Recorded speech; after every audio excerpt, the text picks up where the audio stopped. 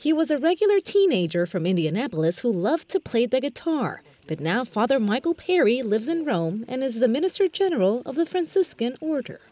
And it all started when he decided to take a month off of work. I was working, building houses as a way of making money, and my boss, the owner of the company who was Catholic, I said I want to go and give 1 month to build houses for the poor. And he said, okay, I'll pay your salary. So he paid me salary. I went, I met the Franciscans, I saw what they were doing. I fell in love with what they were doing, working with the poor. In fact, at one point, he was considering studying law, but in the end, he chose religious life. In May 2013, he was elected as Minister General of the Franciscans, where he leads the very order that St. Francis of Assisi began more than 800 years ago. It's not really a promotion, he says, but rather it's just the opposite.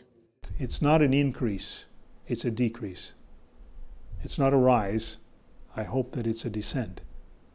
It's not assuming power or authority. It's descending to the last place.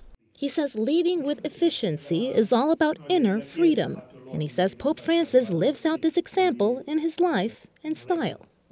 I've been with him 3 times, and each time I find this man, he doesn't need to be Pope. He doesn't want the authority.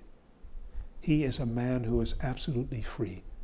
And because he's free, he's able to revolutionize our thinking and make us all question who we are and where we're going, not just as Catholics, but as Christians, as Muslims, as human beings. And so, hundreds of years after the order was founded, it now has more than 13,500 religious members serving throughout the world. And even more, the spirituality of St. Francis of Assisi has inspired dozens of movements, both lay and religious.